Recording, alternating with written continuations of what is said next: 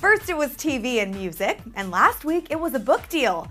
Now Bella Thorne is spreading her Hollywood takeover into the world of feature films.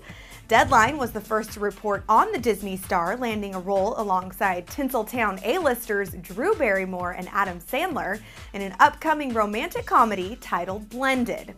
Bella is set to play Adam Sandler's daughter in the project, which follows two single parents, each with their own kids, played by Sandler and Barrymore, arriving at a family resort after previously having a terrible blind date.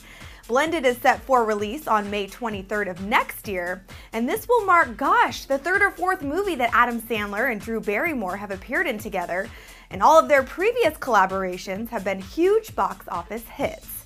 That said, we're excited to see that Bella Thorne is set to be a part of a film that is sure to follow suit. Joel McHale is also rumored to be attached to the movie. Let us know which of Bella Thorne's upcoming projects you're most excited about by commenting below. Is it her music, her books, or this new movie project?